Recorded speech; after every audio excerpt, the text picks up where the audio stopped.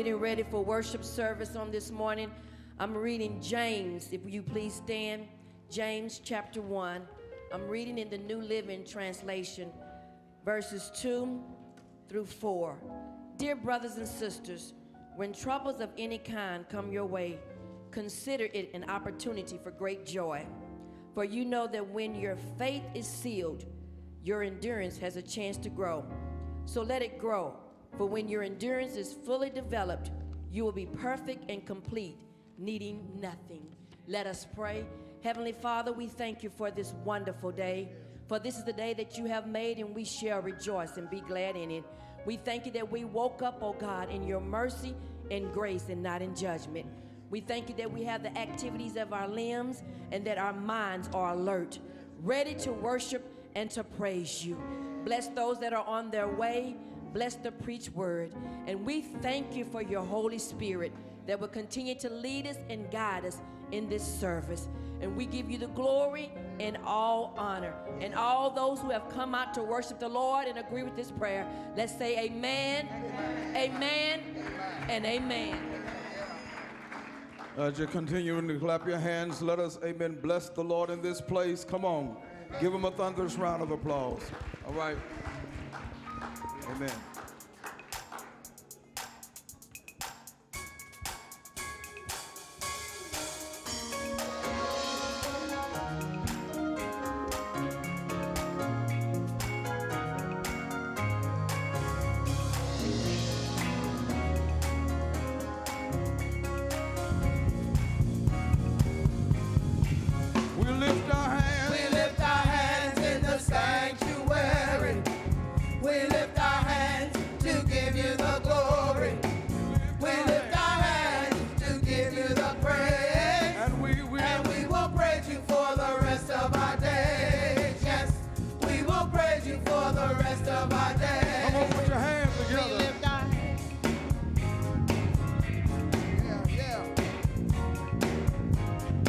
We clap our hands. We clap our hands in the sanctuary.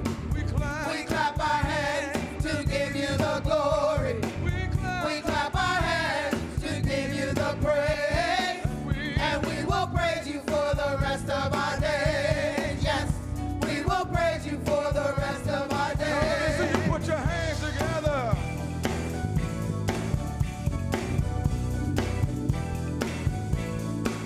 We sing our song. We sing our song in the sanctuary. We sing our song to give you the glory. We sing our song to give you the praise. And we will praise you for the rest of our days. Yes, we will praise you for the rest of our days. Jesus, we give you the praise. Emmanuel, we lift up your name. Heavenly Father,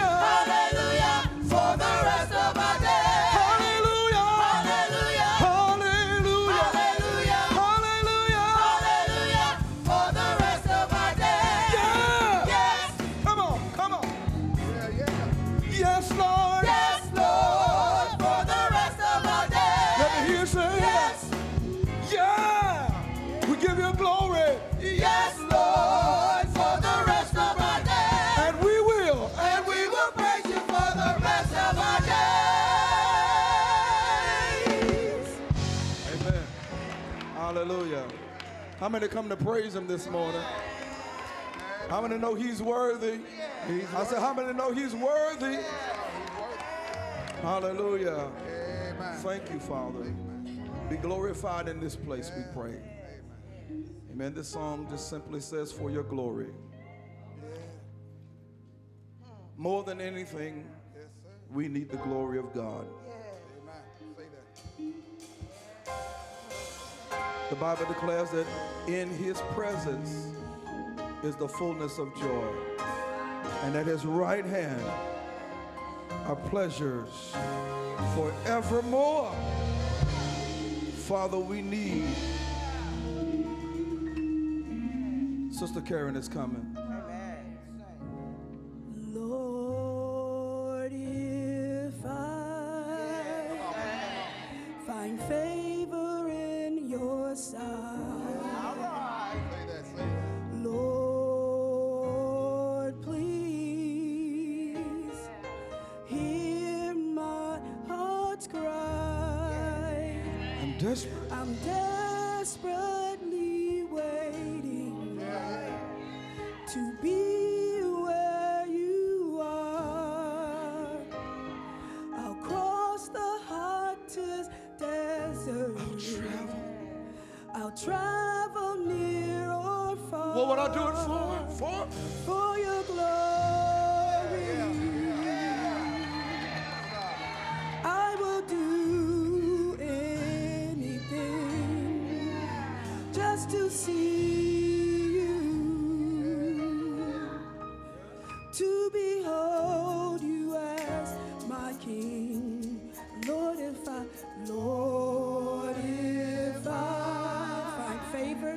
find favor in your sight, Lord, please, hear my heart's cry. I'm desperately waiting to be where you are. I'll cross the hottest desert. I'll travel near or far. For your glory. I will do anything just to see you, to behold you as my King. I wanna be where you are. Gotta be where you are.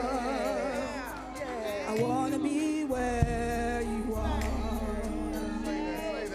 Gotta be where you are. For your glory, I will do anything just to see you, to behold you as my King. For your glory, That's it.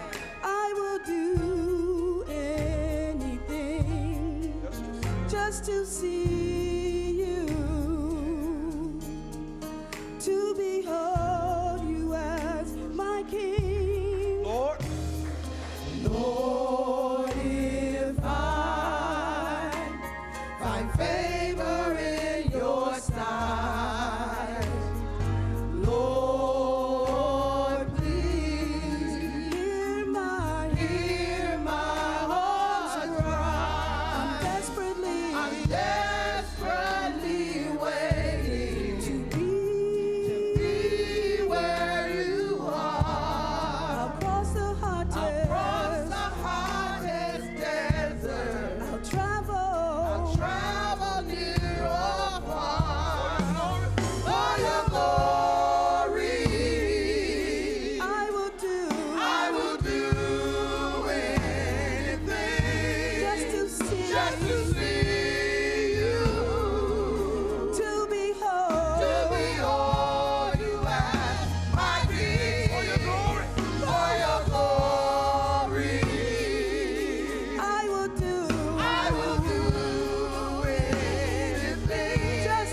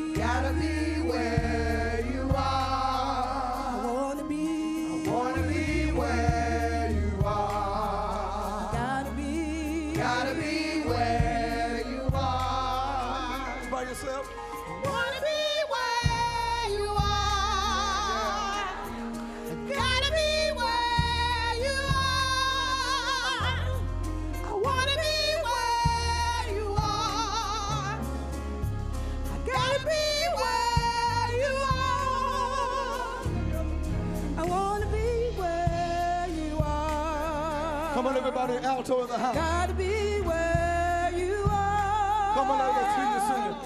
Wanna be where you are. I gotta be where you are. Turn it, let me hear you. Turn it, let me hear you. Wanna be where you are. Gotta be where you are. That's good. Wanna be where you are. Gotta be where you are. Everybody, let me hear you. Wanna be where you are. Hallelujah. Gotta be where you are. Wanna be Wanna be where you are. I gotta be where. Gotta be where you are. Wanna be where you Wanna are. be where you are. I gotta be where Gotta be where you are. Wanna be Wanna be where you are. Gotta be where you Gotta be where you are. For your glory, I will do anything just to see you, to behold you as my King. I want to be where you are.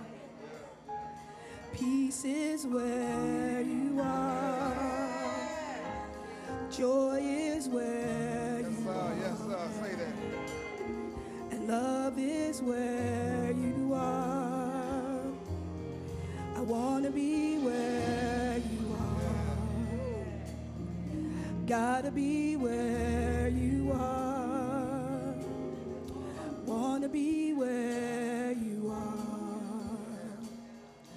Gotta be where you are.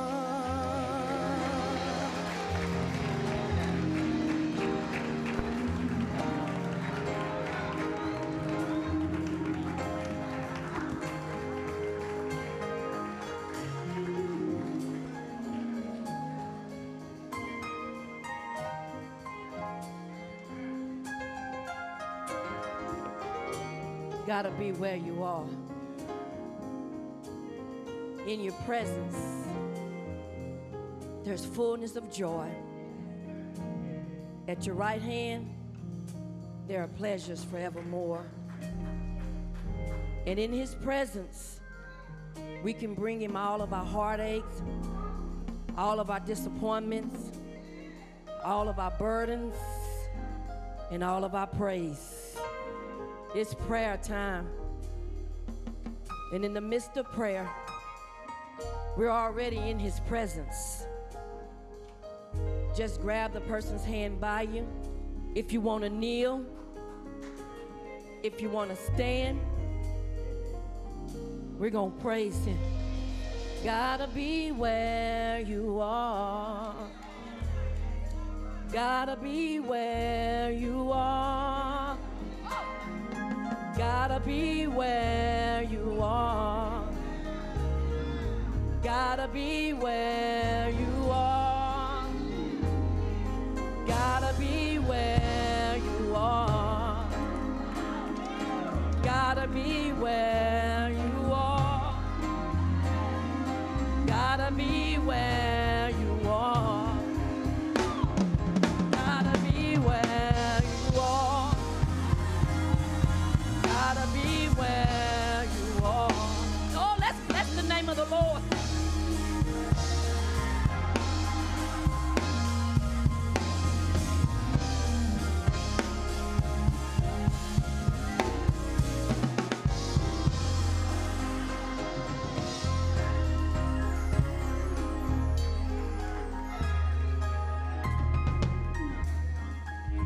There's deliverance in this room. There's healing in this room. Some of us got some illnesses that we haven't even told anyone. But the Lord says, I'm here to heal you. If you just reach up and receive it, I'll heal you and touch you right where you are. Cancer has to go. Diabetes has to go. Depression has to go. Anxieties has to go. Because we're in his presence. God, touch us right now. We thank you for your presence. We thank you for your love. And we thank you for your mercies. We thank you because you are Jehovah Jireh, Jehovah Nisi, Jehovah Shalom. Somebody needs peace today, God. In the midst of their confusion, they're saying, God, you said you will keep us in perfect peace if we keep our minds on you. So we thank you for Jehovah Shalom.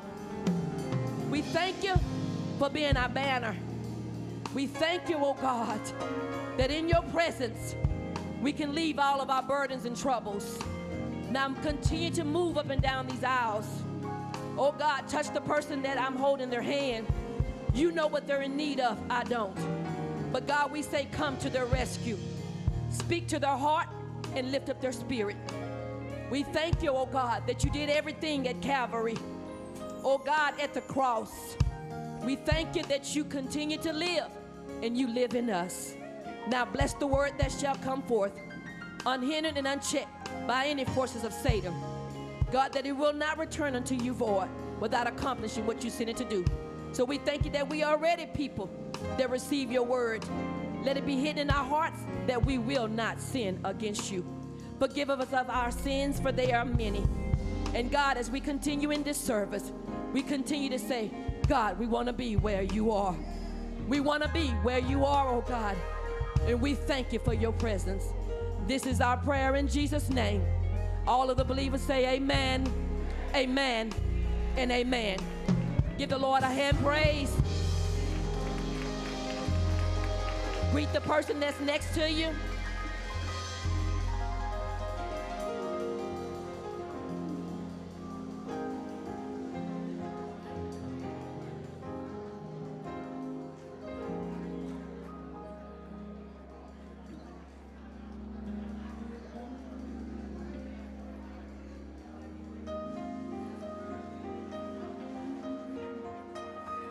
Amen, amen, and amen. We are yet in the presence of the Lord. And as we're taking our seats and waving to one another, let's just wave. Amen. Amen. At this time, we would like to recognize and acknowledge any and all of our first-time visitors. If you are a first-time visitor, we would ask that you would please stand at this time so that we can recognize you. Amen. We do want to acknowledge all of our live stream. Those that have been live streaming with us, as you can tell, I'm still full. We do want to thank you for tuning in into the presence of the Lord on this morning. Amen. Amen. We come to worship him and we come to glorify him. Amen. Because I don't want any rocks crying out for me. Amen. I want to give him all the glory and all the honor.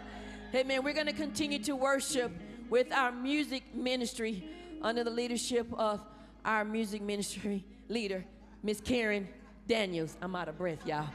Give the Lord a hand praise. Amen.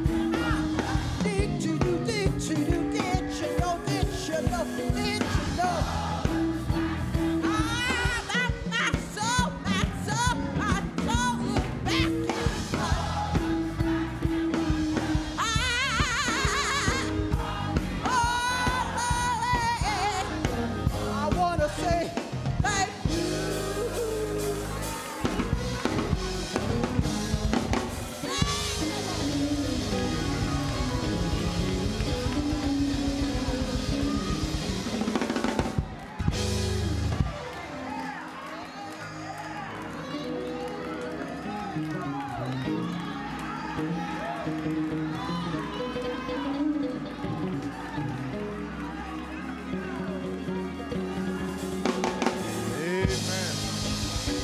Hallelujah. Hallelujah. Hallelujah. My soul looks back and wonder. And when my soul looks back and wonder at how I got over, all I can say is thank you. Anybody got a praise this morning for how you got over? It could have been a whole lot worse. Had the devil had his way, we wouldn't be where we are today. But my soul looks back, not only and wonder, but in wonder at how I got over. I bless the Lord in this house today. I praise him for his goodness. He is worthy to be praised.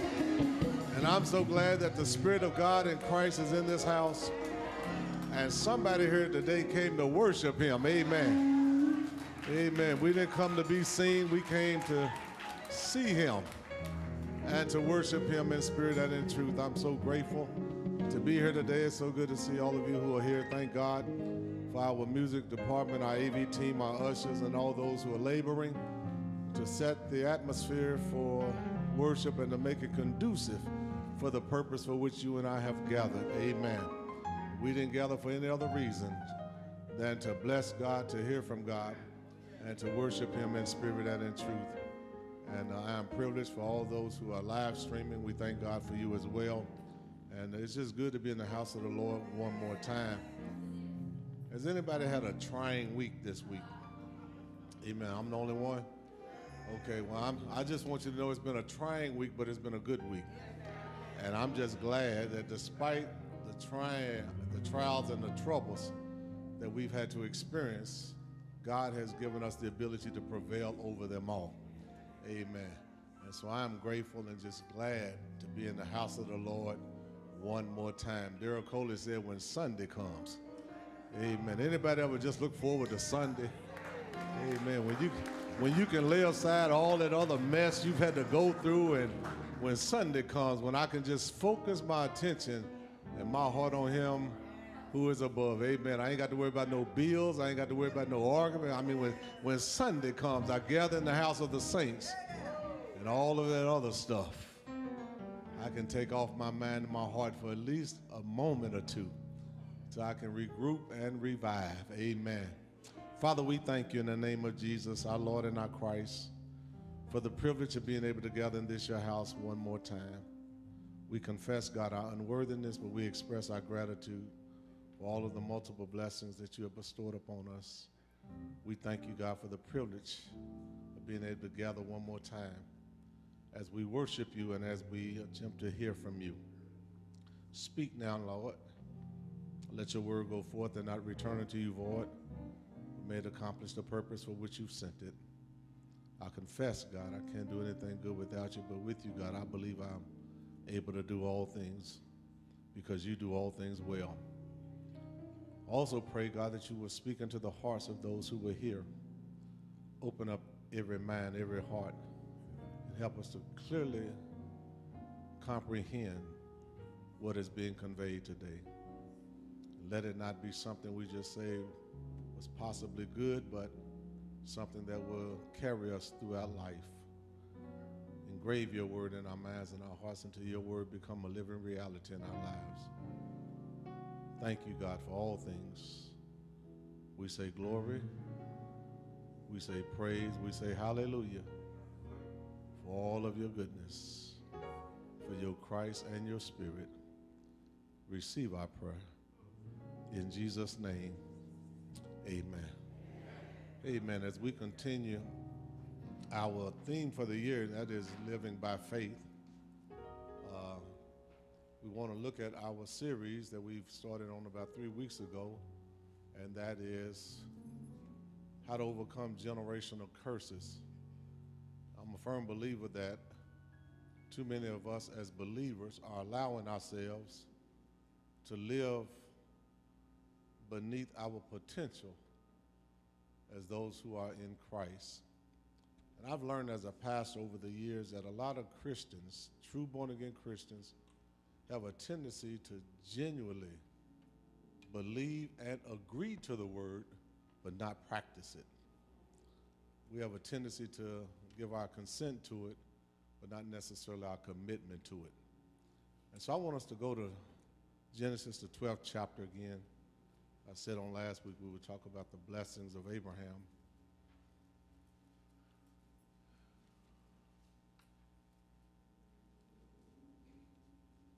We'll probably be in this passage for at least 2 or 3 weeks, Lord willing. Now the Lord said to Abram, or let me read that again. Now the Lord had said to Abram, get out of your country, from your family, and from your father's house, to a land that I will show you. I will make you a great nation. I will bless, I will benefit, I will favor, and make your name great. And you shall be a blessing. And I will bless those who bless you, and I will curse those who curse you. And in you all the families of the earth shall be blessed. So Abram departed as the Lord had spoken to him, and Lot went with him. And Abram was 75 years old when he departed from Haran. And Abram took Sarai his wife, and Lot his brother's son, and all their possessions that they had gathered, and the people whom they had acquired in Haran, and they departed to go to the land of Canaan. So they came to the land of Canaan. I want to talk about the blessings of Abraham. The blessings of Abraham. Now the Lord had said to Abram, get out of your country, from your family, and from your father's house, to a land that I will show you, and I will make you a great nation. I will bless you. The blessings of Abraham. The 12th chapter of Genesis is one of the most important and significant passages of Scripture ever recorded within the 66 books of the Bible in which you and I read.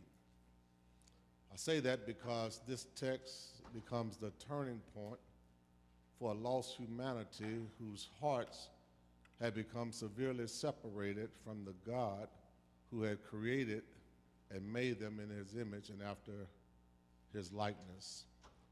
The practice of sin and the rejection of a holy God had permeated across the world and was passed down generationally to all of humanity from the sin and the seed of Adam and Eve.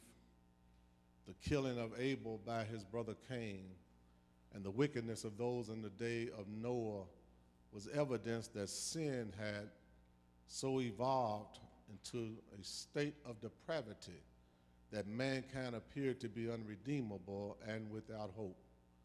But then the Bible says in verse 1, the A clause, then the Lord had said to Abram.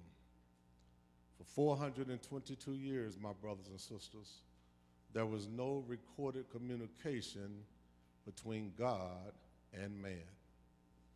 And imagine living in a world with your family from generation to generation for at least 4 generations, and nobody heard a word from God. There were no church services like we have today. There was nobody praying to the only true and living God. For 422 years, there's no recorded communication with God speaking to man. The Bible tells us then all of a sudden, just out of the blue, the Bible says, the Lord has spoken are said to Abram. Can I help somebody this morning? 422 years had passed since God has spoken to Noah and all of his descendants. Evidently, Noah was a righteous man who eventually got drunk and cursed his son. Noah, a righteous man, became fatigued and became tired and became weary and found himself in a vineyard and became drunken as a result. And as certain things transpired in his family, Noah had the audacity to curse his own family. And I stopped by to tell somebody, you got to be careful how you speak to your children. You got to be careful what words you use, because your words can literally shape their destiny. Your words, when you speak to them, if they're consistently negative, you may not realize it, but you're consistently forming and fashioning a mindset that will grow up to be negative, to be belittled, to see themselves as inferior, to see themselves as worthless. And I don't care how frustrated and angry you get, you got to be careful what you say. You've heard me say it before that somebody came up with the cliche that sticks and stones may break my bones, but words will never hurt me. And I stopped by to tell you that's a lie. Sticks and stones may break your bones, but your bones can be repaired. But there are some words that comes out of our mouths that if those persons don't get connected to Christ and the surgeon of life, those words can not only keep them in a hopeless state, but those words can literally kill them. Sticks and stones may break my bones, but words can destroy the entirety of my life. Because once those words take seed and take root and begin to grow in my mind and begin to grow in my heart, I become what those words suggest I am.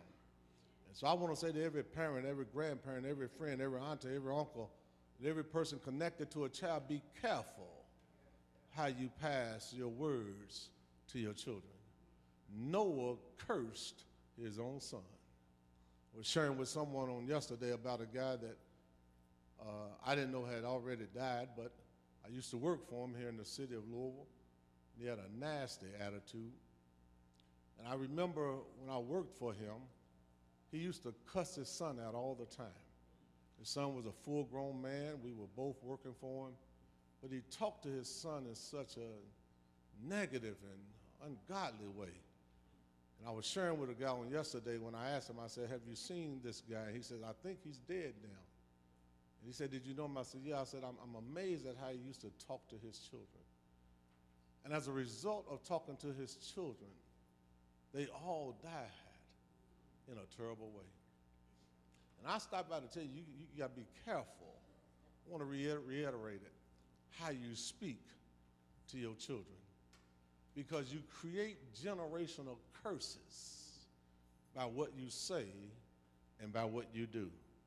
So for 422 years had passed since God has spoken to Noah, who was a righteous man and eventually became drunk and cursed his son. His family, immediately after being cursed, becomes divided and dysfunctional, and all of his descendants delve into a state of depravity.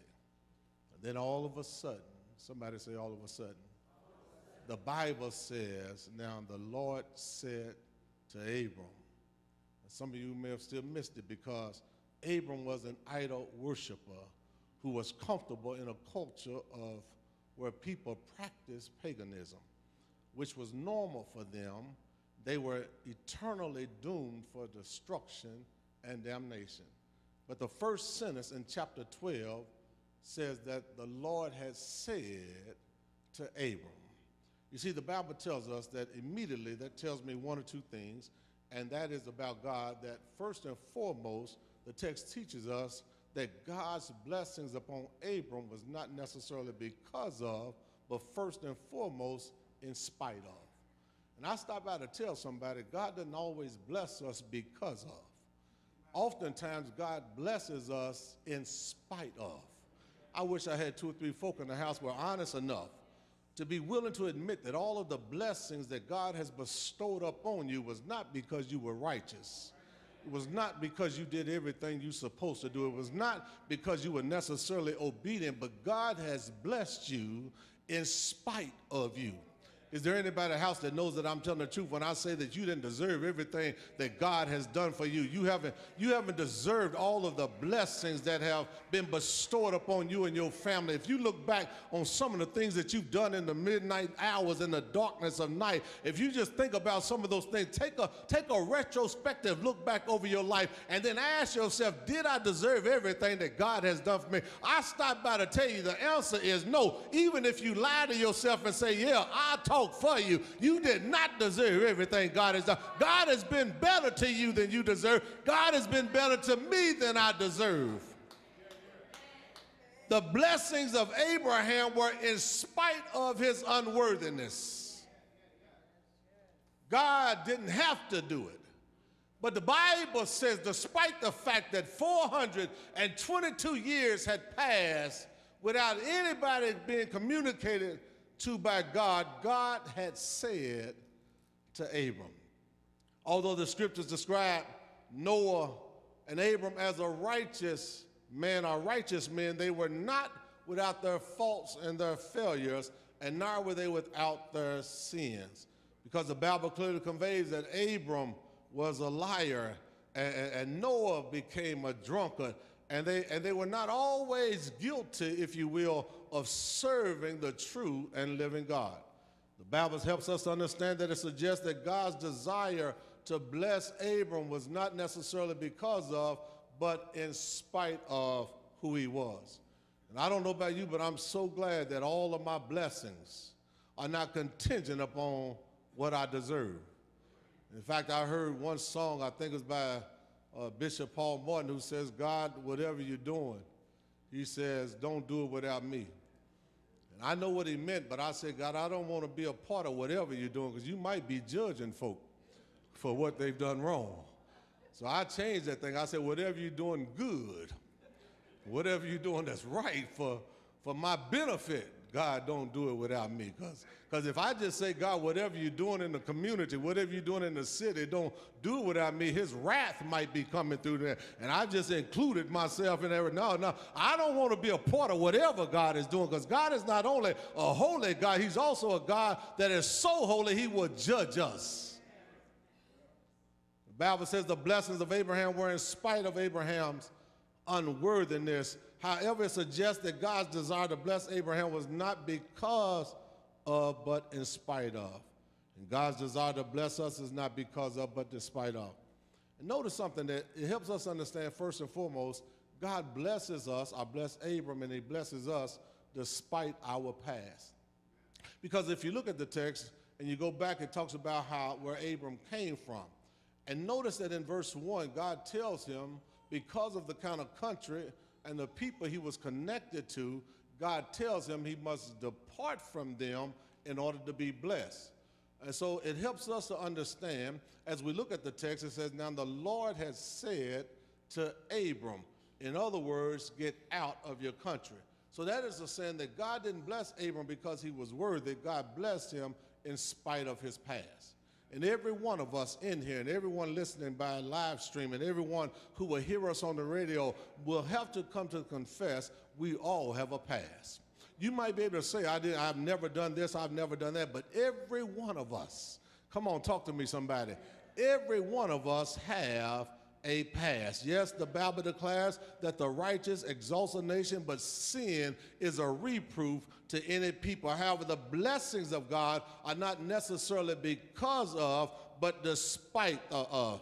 In other words, despite our wickedness, despite the constant attitudes, despite the lies, despite the things that we've engaged in, despite our activities, despite all the things we've done, God still blessed us. I don't know about you, but I stand before you today as a living witness. If it was based on my worthiness and based on my goodness, I wouldn't have half the, no, hold on, let me back up. I wouldn't have a tenth of the blessings that I have today. And I'm not just talking about material things. I'm talking about the favor of God. over my life. I wouldn't be saved today if it was based on my goodness. But God has been good to me. And I wonder if anybody can say, but God. Despite my past, despite the things that I've done contrary to his will, but God has been good to me. The blessings of God are not because we deserve them, but despite our unworthiness. God's blessings are not hindered. I'm so glad that this is true.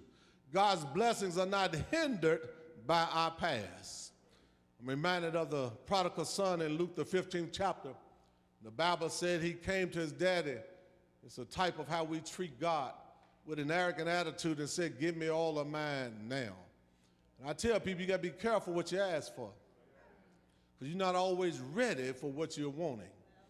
And some of y'all can look back on some of your relationships. You asked God to bless you with somebody, and God said no. And you just kept on bothering him, and he sent you somebody. Amen. And you said, God, take him, and God said no. You got to be careful what you ask for.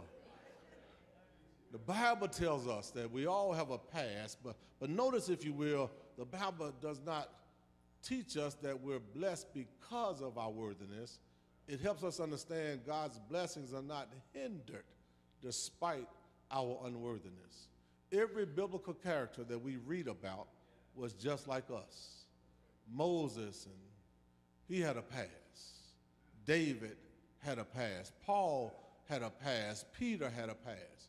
But God called them and blessed them despite their past. And the reason I think this is so important, my brothers and sisters, because some of us are procrastinators and feel like we can't do anything that God has called us because of our past. I've talked to people who have literally said to me, I know I can't be saved because I've had a past. You are not that bad, and you've not done so much evil that God can't save you, that God can't redeem you. I stopped by to tell somebody the blood of Christ is thick enough and long enough, and it goes generationally far enough to save anybody who is willing to come to the cross and say, I'm guilty of sin and I need to be saved. It's not based on your goodness. It's not based on your worth. It's not based on all of your right. It's based on the fact that God has sent a measure of grace, and if we just simply learn how to tap in with faith, God's grace by faith will save us. God's blessings are not hindered by our past. If that were the case, none of us would be blessed. But the Bible tells us in Mark 2:13 through 17, when Jesus was talking and inviting tax collectors and sinners to come, the Pharisees, those righteous, religious person. And you know, it's sad, my brothers and sisters, that even in 2019, that there's still modern day Pharisees. I learned, and I've said to many people, that the hardest people to deal with in the house of worship, our church, are people who's been in it the longest. Because for some reason, they develop this righteous mentality, and they start setting standards that they feel that people ought to measure up to, when they themselves don't even measure up to them. And then they start looking at people funny if they're not a part of their own circle or their own little clique. And then they start condemning people that are where they used to be. The Bible says this was the Pharisee mentality, and as Jesus was calling tax collectors and sinners, it says the Pharisees began to complain. All these heathens coming up in the church. Well, if it wasn't heathens coming up, nobody would be in here. Amen, because you ain't never been that holy that you can't say, that you can honestly say you ain't never been a heathen. In fact, I would maintain that some of us on our way to heaven are still practicing heathen ways. So you know you getting in it by grace. I mean, and I ain't talking about something we did last week. Some of us woke up this morning with a heathenistic mentality. Amen. And yet by grace. So, and the Pharisees have a tendency to condemn people, always looking down on people who are committing sins they may not have necessarily committed themselves. You remember how they brought the young lady in John 8th chapter who was caught in adultery, and they came to Jesus and said, this woman was caught in the very act of adultery. First of all, it says they were stalkers. How you gonna catch somebody if you ain't stalking them? Secondly, it said they were caught in the very act, which means you saw the man and the woman sexually engaged. However, they never brought the man, which suggests to me one of them was a Pharisee.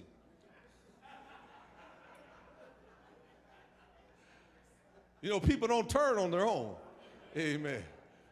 And so they set the woman up and they bring them to Jesus, and Jesus kneels down and writes in the dirt.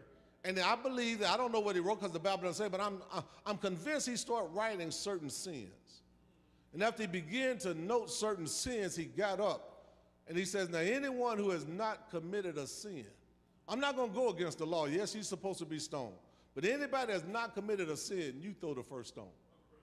The Bible said one by one, they were convicted because all have sinned and come short of the glory of God. I'm so glad that God's blessings are not hindered by our past. And in that same text in Mark, the 2nd chapter, Jesus says, I didn't come to call the righteous. You got to understand that you're not going to get to heaven by your righteous living. You get there by a righteous heart that God gives you through his grace. And then as a result of becoming righteous through Christ, you strive to live a righteous life. But none of us are able to live well enough with our sin nature to please or appease God from the wrath that will come upon us. That's why he sent his son into the world. So it's by grace through faith that you and I are saved.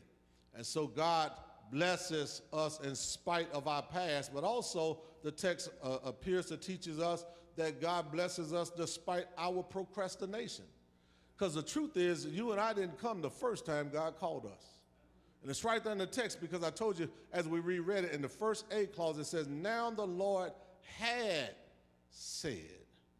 The first verb in chapter 12 suggests that God was patient with Abraham as he procrastinated in responding to God's call. The text says God had, past tense, spoken to Abram, suggesting that Abram did not immediately follow God, but procrastinated as he began to listen and obey God's voice. And how many of us would be willing to admit that we didn't always come to God on the first call? In fact, we can't even count the many times that God sent somebody in our lives trying to tell us to turn around and receive God and to receive Christ in our life. I can't imagine how many times that I literally rejected the opportunity to be saved because I was caught up in myself trying to live trying to live my own world. But I'm so glad that his grace was patient enough through my procrastination. Because many of my friends and many of the people that I grew up with died when I was young, and I could have been one of those. I escaped bullets, I escaped death, and that says to me, God was gracious unto me. So I don't take his grace for granted, my brothers and sisters. I know that I was a procrastinator. In fact, had it not been for his grace, I wouldn't have been saved when I got saved. I wasn't looking for Christ, but thank God he was looking for me. I wasn't trying to be saved. I was enjoying sin. How many of y'all know when you was out there, you enjoyed sin? Come on, I know you've been saved for a while, but don't act like you didn't enjoy it. If you didn't enjoy it, you wouldn't have kept on doing it. In fact, we enjoyed it, but thank God that although we thought we were living, we didn't understand what life was until we met Christ, and God was gracious to us despite our procrastination. How many times have your mother, your father, your sister, your brother, your grandfather, your grandmother told you to get right? How many times has you heard in the past where a preacher, a Sunday school teacher, when you were coming up, telling you to get right? How many people came across your path trying to lead you down a path and you rejected it? God has been good to us despite our procrastination. I don't know how many people he sent to me, and I ignored them intentionally because I wasn't ready to change. But I'm so glad that his blessings were not hindered by my past, but neither were they hindered by my procrastination. The Bible says God had spoken, which means he has spoken to Abram. And sometimes God has to speak to us in multiple ways before we hear him. It's kind of like your children. You might have 4 or 5 children, and sometimes you got to discipline them differently because all of them don't learn the same. Some of them you can just look at and they get right. Amen. Some of them you might be able to have to sit down and talk to and they'll get right. Sometimes you got one that you may have to, put them on some type of punishment. But then there's one that you got to just deal with. I confess, I was at one. But I understood that despite I may have been the one that had to be dealt with, the dealing was out of love. And I shared with my children years ago when they were coming up, I said, I love all of you equally, but I love you differently. Not that my love is different for each one, but because I understand each person's personality, I got to love them differently, although I love them equally. And I believe God does the same thing with us. All of us come from different backgrounds and different cultures. And sometimes we wonder, why does God do this person like this and doesn't do me like that? Well, God loves us equally, but he loves us differently because some of us have to go through certain things before we get it right. Some folk learn the first time, but some of us, it takes 150. Mine was 151. Seriously, God has to deal with us. He knows us better than we know ourselves. And whatever he does, the Bible says in Hebrews the 12th chapter, whom the Lord loves, he disciplines. And so discipline comes in many forms, but whatever discipline is necessary for us to look up, sometimes God has to go to the extreme measure of knocking some of us down so that the only way we can look is up. But thank God that his grace is sufficient to the point to where he does not allow our procrastination to doom ourselves and to destroy ourselves, but he puts us in a position where we have to feel compelled to come to him. That's love. Because he could have wiped you out. That's love because he could have cut you off. That's love because he could have just said, I'm done with you. But by his grace, he kept on until you said, I confess. He kept on until you said, I believe. He kept on until you said, Lord, save me. Anybody know that God's grace just kept on coming to your house, knocking on the door of your heart until you opened up and said, Lord, come in? I'm so glad his blessings were not hindered by our past, our procrastination. The blessings of Abraham were in spite of his unworthiness. But then watch this.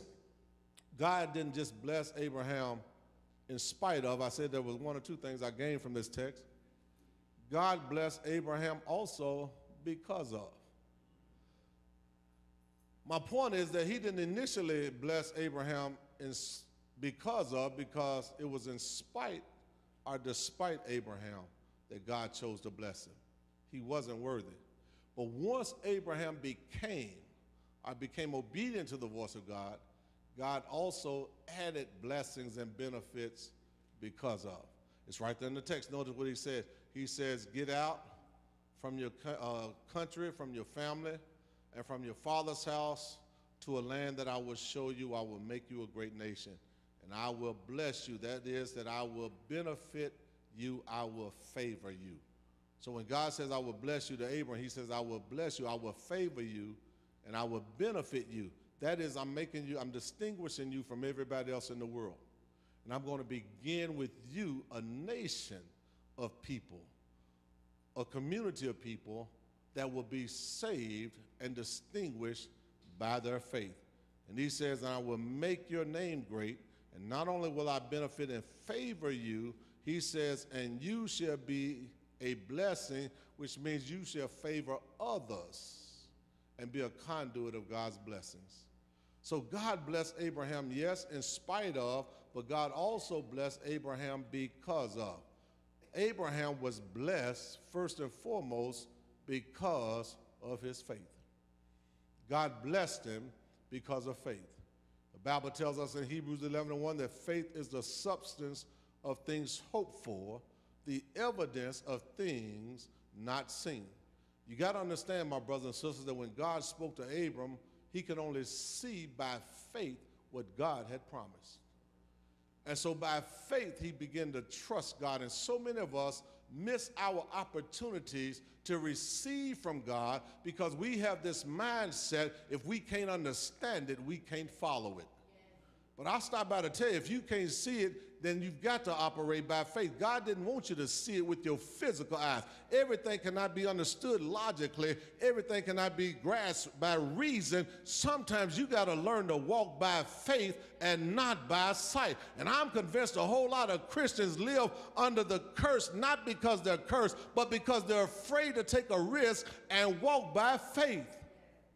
Because if it, and let me say this, God's will is nonsense to most of us. Or let me say it like this, his will is not nonsense, but his ways are. He says, my ways in Isaiah 55, my ways are not like your ways. My thoughts are not like your thoughts. So when we come to the point where we figure that we've got to be able to figure him out, we'll never be able to figure him out because he doesn't think like us. We'll never be able to understand him by way of reason and logic because his thoughts are so high that when he thinks, it doesn't make sense to us. That's why somebody says, they often say that when God speaks, it's nonsense to the human mind. But it might be nonsense to the human mind, but it should not be nonsense to the spiritual minded. And so Abraham was blessed because of his faith. Somebody said, I think it was Jasper Williams, said that when he broke faith down, he says that faith is following, he says faith is literally following God, and he broke it down in such a way, he says, and I'm trying to remember how he put it, because he talks about how faith is one of those things that we have to learn how to walk, put in all of our faith in him. And that is that we simply come to a point where we don't trust ourselves. We trust God. Kind of like grace, God's redemption at Christ's expense, you know. And so we follow God. We trust him, even as somebody said, when we can't trace him. And so my brothers and sisters, God blessed Abraham because of his faith. Abraham, watch this. Abraham was willing to take a risk of what Abraham was willing to take a risk with what he possessed based on what God had promised. Because the Bible says Abraham was somewhat wealthy. But to follow God meant that he had to take a risk of losing what he possessed based upon what God had promised. And so often we miss the privilege of being able to receive the blessings of God because whatever little we have in our possessions, too often we're afraid to let go of it based on the promise of God. The Bible tells us in Malachi 3:10, it says when it talks about tithes and offering, it says that bring ye all the tithes into the storehouse. And he says, and prove me now herewith, said the Lord of hosts, if I'll not open unto you the windows of heaven. Somebody said every house has more windows than doors. God promises to open the windows of heaven and pour you out a blessing that there won't be room enough to receive. But if you got a little bit and you're trying to hold on to it, if you're trying to hold on to your possession, you miss the promise. And so often we learn to not give in or to not give up because we're afraid of losing. And I shared one time in a sermon, no risk, no reward. You can't lose what you don't own. The Bible says that the earth is the Lord's and the fullness thereof. Everything we have belongs to God. You and I are simply stewards over everything. And so to take a risk with what belongs to God is what God requires of us because it's not ours. And I would rather stand before God one day saying I lost everything trying to do your will than to say I held on to this little bit by not doing your will. Because when you go to Matthew the 22nd chapter, you talk about the guy with the talents, the Bible said God reprimanded the man who put the gift in the ground. He blessed the ones that took a risk. And the one who took a risk doubled it. I stop by to tell you, if God tells you to take a risk, it's not based upon whether it's going to grow based on what you've done. It's going to grow based upon what God has promised. The risk is us believing God and stepping out on faith. Abraham was willing to risk what he possessed for what God had promised. Hebrews 11:6 said, without faith it is impossible to please him. Why? Because he who comes to God must first believe he is. Whatever God puts in your spirit, whatever God tells us to do as a believer, we got to believe he's God. That means he's bigger than every situation, bigger than every circumstance, bigger than every problem, bigger than what you could lose. You got to believe he's God. And then you got to believe he's willing to reward you if you follow him. And I don't know about you, but I've learned by experience that when I trust God, when I follow him and when I'm obedient to his will, he never comes short of his promise. And I wish I had somebody in the house that could testify to the fact that I knew it was risky, but when I tried him, he came forward. And he proved himself to be the God that he had promised to be. And it may not have happened in the same day or week that I expected, but how many know that when you wait on the Lord and be of good courage, that is to say, I'm not going to fret, I'm not going to fear, I'm not going to become worried and anxious. Whenever God shows up, I'll just be there waiting, because I know one thing, he's never short of his word. Without faith, it's impossible. James 2:17 says, faith without works is dead. To say you have faith and don't put it to practice. To say you have faith and never start walking by faith. To say you have faith and never take what God has put in your possession and plant it with the risk of losing it, the Bible says it's dead faith. God expects us to trust him. God expects us to believe him. And God expects us to follow him. Abraham was blessed because of his faith, but finally Abraham was blessed because of his favor, because of God's favor. Abraham became the initial conduit for the blessings of God upon humanity. Remember what God says. God says, in other words, not only will I bless you, he said, but I will bless you and I will bless your family. In other words, you now become the initial conduit and the way for the whole world to be saved. Not because your name is Abraham, not because you're a Jew, not because you're Hebrew, but because of faith. And the Old Testament always leads up to the New Testament, and the New Testament always looks back to the Old Testament. And what God was teaching us through this text is that Abraham was saying, in essence, we're not saved by works, although the law had not yet been. He was saying the law will come, but you're not going to get saved by being good. You're going to be good because you got saved. And so what the Bible teaches us is that by faith, all the nations, when he says all of the families of the world will be blessed, he's not saying everybody's just going to be automatically blessed. He's saying everybody that puts their faith in me, as you did, Abraham, will be blessed and will be favored. And so Abraham was blessed because of his faith, but he was also blessed because of God's favor, because the text tells us in the word blessed, it means God's benefits and God's favor. How many of you really want to be a favored child of God? You know, Joseph in Genesis 37 was a type of Christ who was a favored child. The Bible said that he had a colorful robe and God had favored him. And I stop by to tell you that if you are a child of God, you are a favorite of God. You say, well, how can I be a favorite of God when God's got so many children? All of us who are in Christ are favored by God. That is to say, God has blessed us, and you got to start coming to the realization you're not just a child. You're not just a servant. You're not just a man. You're not just a woman. You are a favor, and you ought to walk like a favored child. You ought to talk like a favored child. You ought to try to live like, I'm not talking about being arrogant, but I'm saying you ought to recognize that no matter what comes across your path, you are a favored child. What does that mean? That means there are benefits above and beyond my responsibilities that God has placed in my life. There are some benefits that God has given me simply because I'm called by his name. There are some things that I have that the rest of the world don't have.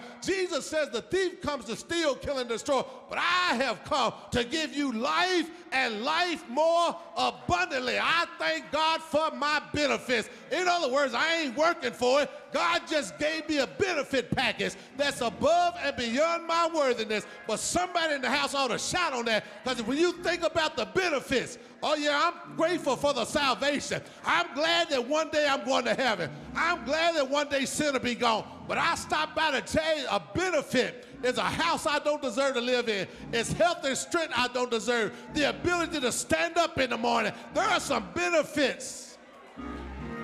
Peace of mind, despite all that I go through, is a benefit. Joy in my heart when everything is falling apart, that's a benefit. The ability to get up in the morning, not knowing what the day will bring, but not worried about anything. That's a benefit. Bill collectors knocking on my door, but I'm standing on the promises of God that somehow, some way, God will make a way. That's a benefit. Somebody say, how you gonna stand on a benefit? Well, it's not just a benefit.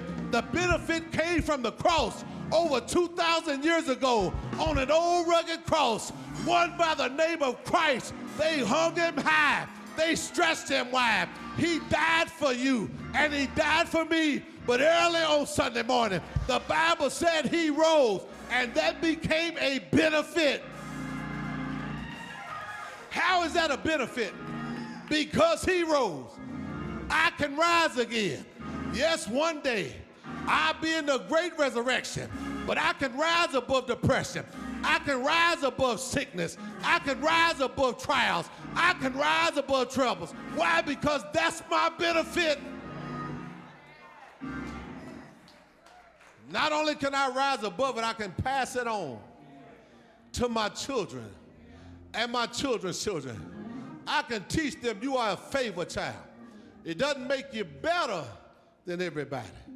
It just means God has been better to you than everybody.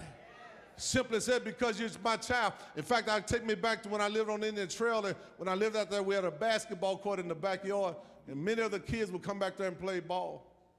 And sometimes in the neighborhood, they would go wrong. But when my child was involved, I didn't discipline all of them. I may have spoke to them, but I disciplined my child. Why? Because my child is a favored child. I may have loved all of them, but I had a different kind of love for my own child. I knew the path that they were taking, but I didn't want my child to take that path. That's a benefit. So whatever I poured into my children, I was trying to tell them, you're not the same as everybody else in the neighborhood. If they're saved, yes, we're the same. But if they're not saved, you're a favored child. You got to act like you're favored.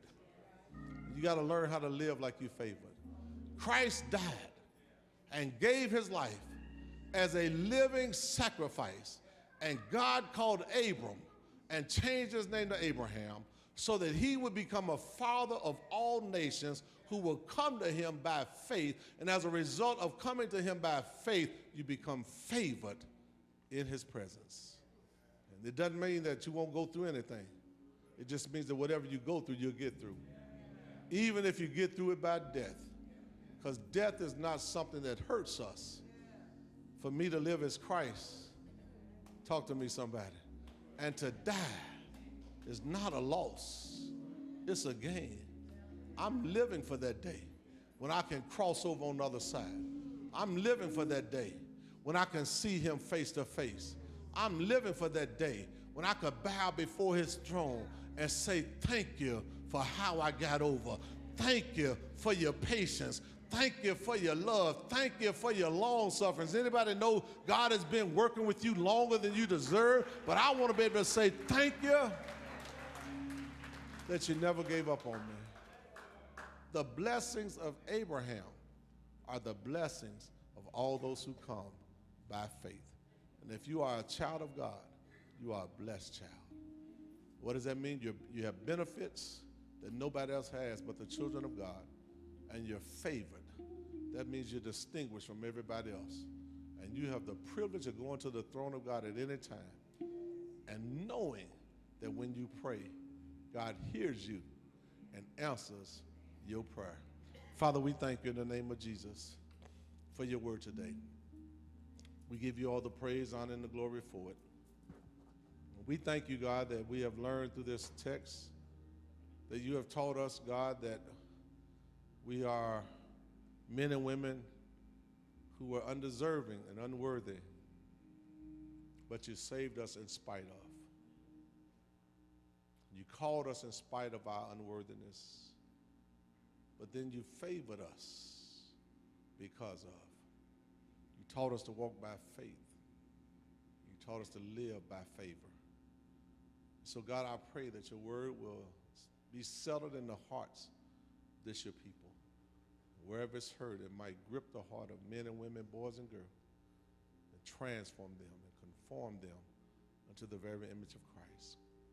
There might be somebody here today, God, that doesn't have a church home, may not be saved, may not be in a position where they supposed to be as your children. Whatever happens, God, I pray that your will be done. We ask it in Jesus' name. Amen. We want to extend an invitation as everyone stands this morning. If you're here today and you've never received Christ as your personal Lord and Savior, and you'd like to do so today, I'm going to ask that you would come. I want to rededicate your life. So I know I'm a child of God, but I haven't been receiving the favor because I've been outside of his will. But God says if you just simply come back like the prodigal son, he stands with open arms to restore you to that place and that proper place that you belong. You might be here today and you're already saved, but you just don't have a church home. God is saying this is where I want to plant you, where you can grow, where you can develop, where you can mature spiritually, and where you become all that I would ordain you to be. If that's you today, would you come? As the choir leads us in a song of invitation, you might need somebody to pray with you, pray for you. Become one of God's children. Become one of Abraham's seed. If that's you today. If you're here today, there's no better time than now than to make that decision. If you don't have a church home, need somebody to pray with you, want to restore your relationship with Christ. I come to Christ for the first time. Will you come today? Will you take that walk of faith, that leap of faith?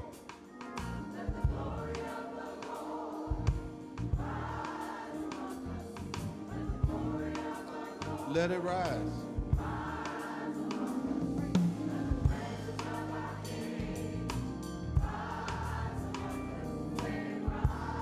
If you don't have a church home, if you want to rededicate your life, need somebody to pray with you, stand in agreement with you. Come on, everybody, let's sing that song today together as we prepare to leave. Let everybody say, let it rise. Come on, take it up a notch. Come on, let's worship on our way out. Let it.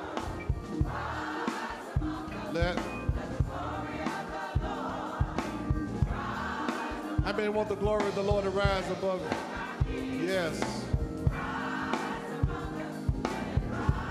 All you got to pray it, do is pray it and believe it.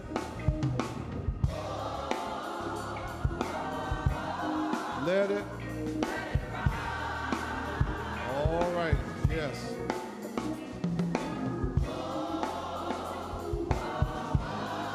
Come on, one more time. Take it up a notch. Everybody, come on, put your hands together. Let's worship the Lord in spirit and truth. Yes. Let him rise among us. Those who are happy in Christ ought to dance before his presence and praise him.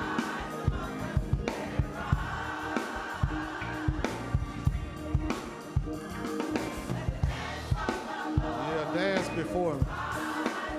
David danced.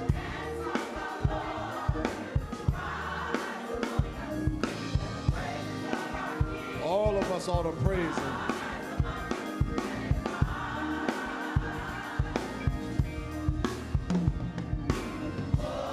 Yes, Lord. Let it. I don't know about you, but I want it to rise in my life.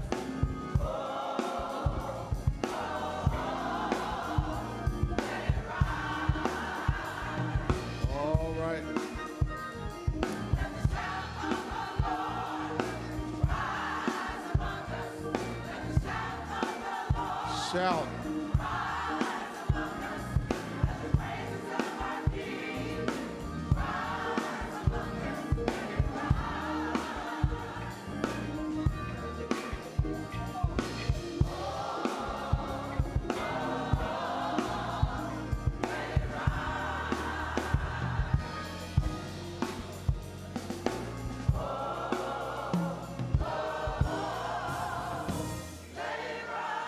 Come on, give God a big hand clap of praise in this house. As we prepare to go to our Sunday school classes, our new member orientation classes, our life application classes, there's a quick announcement that we're going to make, and we're on our way up as we prepare to give our tithes and our offerings. I want to ask that you would give cheerfully and generously as God has blessed you, and ask that you would be faithful, because all that we do here at First Baptist Church is through your giving. So we need every person to be faithful. If God has been faithful to you, be faithful unto him. Quickly, Miss Barbara.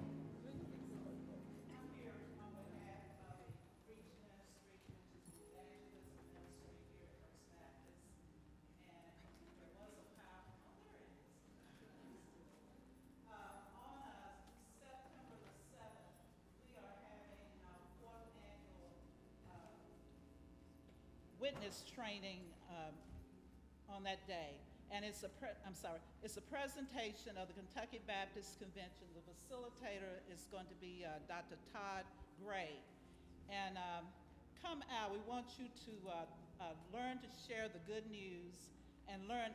This presentation has to do with learning 20 ways you can grow in personal evangelism.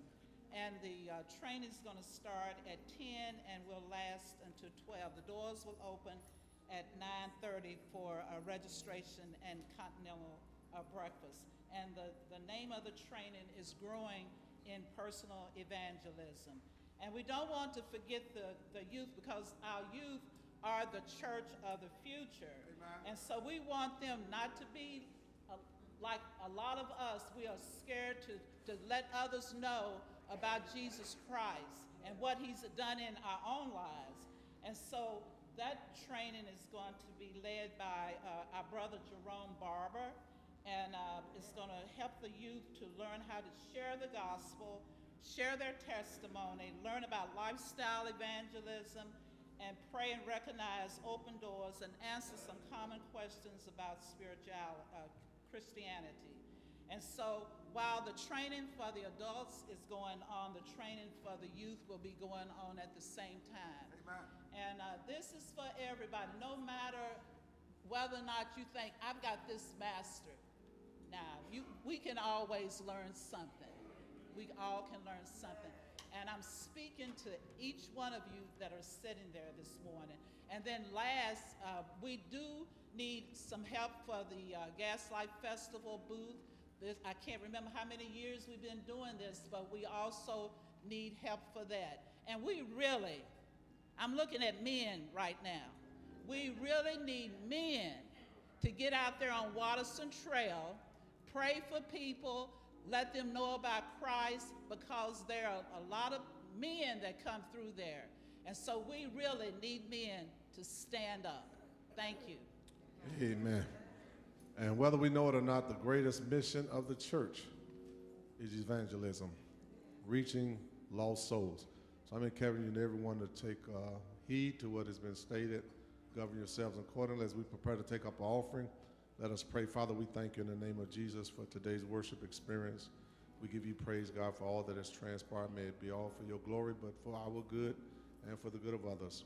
We also pray, God, you will bless now the offering that will be taken up in your name. Sanctify it, glorify yourself in and through it, multiply it, God, to meet the needs and demands of our local congregation and for what you've called us to do. We also pray, God, you bless every home and favor every home that is obedient to your word and strives to do all that you've called us to do. Forgive us of our sins and be with us as we go from this place to our classes and to our various destinations. Keep us safe and in your care. Unto him who is able to keep us from falling and to present us faultless before his throne with exceeding joy. To the only wise God, our Savior, be glory, dominion, power, and majesty, both now and forever. Let the believing heart say, amen. Follow the direction of our ushers. I'm going to ask that you would stand and that you would give generously and that you would give cheerfully. Amen.